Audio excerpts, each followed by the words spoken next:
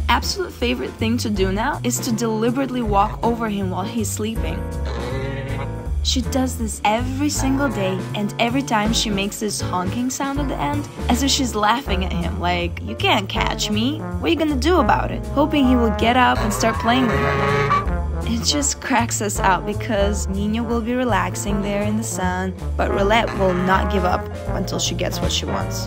She's definitely the boss of the house. We rescued Roulette from a goose farm when she was just 2 weeks old. She had no family and was crying so much. We weren't really hoping that her and Nino will ever become friends. But then 5 minutes later, she started following him everywhere. They just clicked.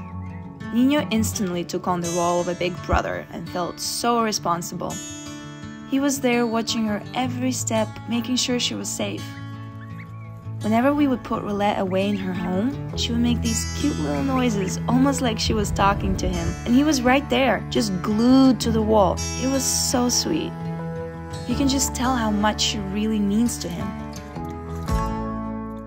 It's been almost 2 years, but they still can't get enough of each other. Every morning, Nino wakes us up, all excited, ready to go see Roulette. As soon as we let Roulette out, they start chasing each other around. Sometimes Nino will take a few short breaks, but then we'll jump straight back like, come on, you think you can get me? It really makes me think that they're like siblings, because obviously they really care for each other, but they equally love to test each other's patience. Like when Roulette starts pinch kissing Nino. It's too funny to watch. They're just really having the best time together.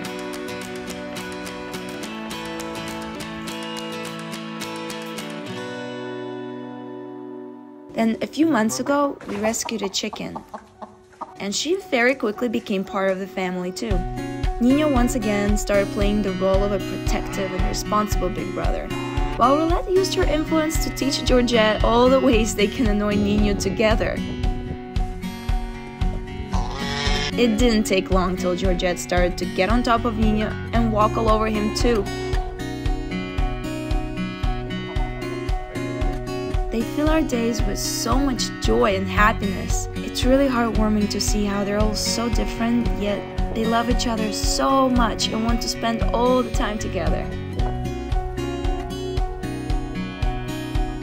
This is true friendship.